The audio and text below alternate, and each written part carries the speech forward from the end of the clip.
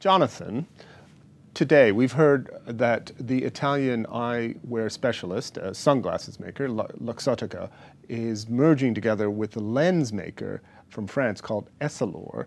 Now these two companies, they have spoken about merging in the past. It's been going on for a while. Why is it okay now? I think this has been a long process of engagement, about 4 years, talking backwards and forwards.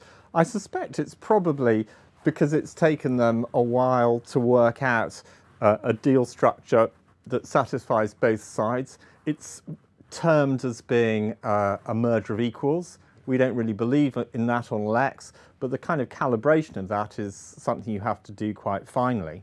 And I think also there are quite a lot of opportunities for them, so that is probably another trigger. Okay, and it's how big is this deal, by the way? About 20, this is a 50 billion euro 50 billion combination. Euro. They're roughly the same size business. Enterprise value of both is around 24, 25 billion, something like that. Right, and what was the market's reaction?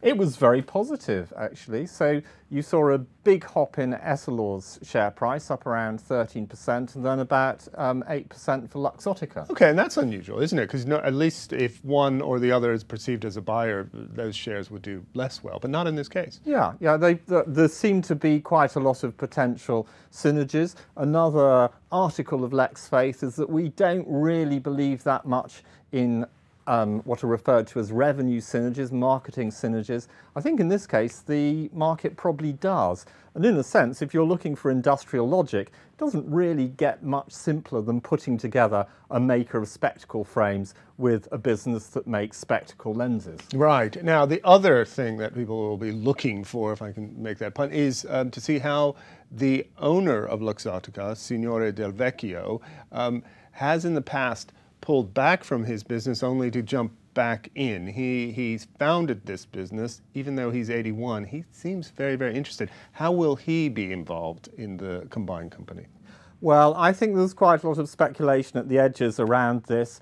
Mr. Del Vecchio is obviously a Promethean figure building up Luxottica, coming from quite a poor background, I think. And he stepped back for quite a while.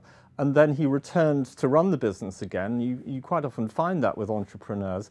And he's been in charge for the last 3 years and has seen 3 different chief executives depart during that time. In theory, he's going to split the duties of chairman and chief executive with Hubert Sagnier from Essilor, who's somewhat younger, a sprightly 60-year-old. In practice, I think people probably expect that he will be gradually easing off. The question is whether he can bear to do that. Yeah, and I think that's what we're going to look for over the next year or so. Okay, Jonathan, that's very interesting. Thanks very much.